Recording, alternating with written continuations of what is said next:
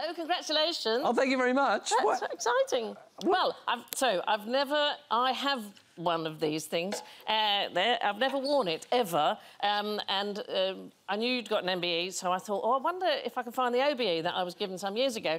And I couldn't find it anywhere, and I realised it was on my desk and I was using it as a coaster. And you can, look, see that? That is a ring from my coffee cup that has embedded itself into the thing. So my top tip to you is don't do that. Don't do that.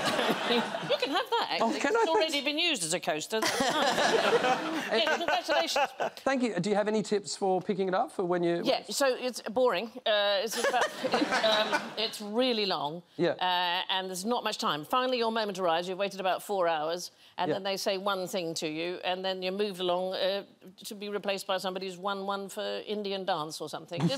Excellent. Yeah. What did you get yours for? For services to Paralympic sport and disability awareness. See, I can't even remember what mine was for. I think it was services to women, and that is fair. I have serviced a lot of women. Well,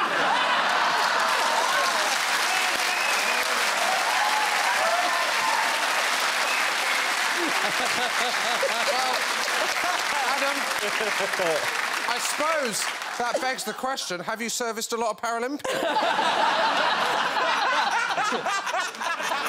No, and that's why mine's only an MBE.